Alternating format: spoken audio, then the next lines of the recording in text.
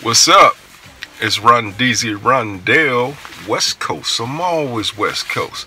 Man, once again it's on. How y'all doing? Y'all doing all right? I'm doing all right. What you thinking about? Hey, I was thinking about learning how to tone down hip-hop culture. When I say tone down hip-hop culture, I mean the way you look. I mean, it's okay to be hip-hop, but it's like sometimes you gotta learn to tone that shit down.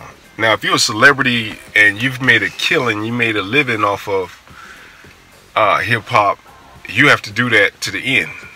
You know, that's where you fit in. You know what I'm saying? 50 Cent has learned how to do a balance of that. Snoop Dogg look like he gonna always be hip hop.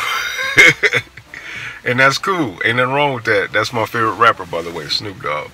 I like 50 Cent too. But toning down hip hop, let me explain myself. I'm more of a Terry Crews, Will Smith type brother. You know what I'm saying? They know how to tone down the hip hop and, you know, how you sound, how you look, you know, just toning it down, being a grown ass man. You know, after all, hip hop culture promotes baby mama drama. You know what I'm saying? You know, it promotes sharing your bitch, cause these bitches be having 4 baby daddies and shit. You know what I'm saying? So you sharing your bitch. If she likes hip hop, she likes black dick. You know what I'm saying? And some people will try to clown you, even white people, when you're trying to tone down the hip hop shit. A white person that take black dick, you know, they'll look at you and say you look like a coach the way you dress. Like, I got this Adidas come and get me. Adidas come and get me. Adidas Essentials. Rocking my Adidas shit. They look at me and think, oh, you trying to be a white boy. You trying to be a Mexican. You trying to be this and that. You look like a coach. I had a white girl tell me I look like a coach one time because I got a flex for that. You know what I'm saying? I had one tell me I look like a white man from a distance. You know, walking up to her. Or you look like a dork. They still gave me the pussy, but they're basically telling me you don't look hip-hop enough.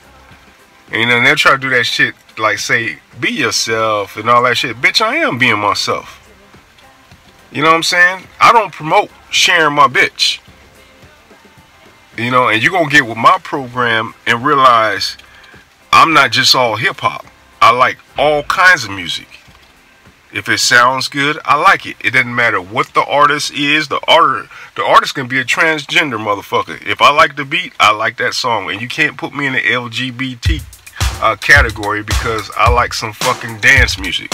See, that's another thing they do too. It's like you either this or you either that. So with black men, they want to put you in the hip-hop section and keep you there.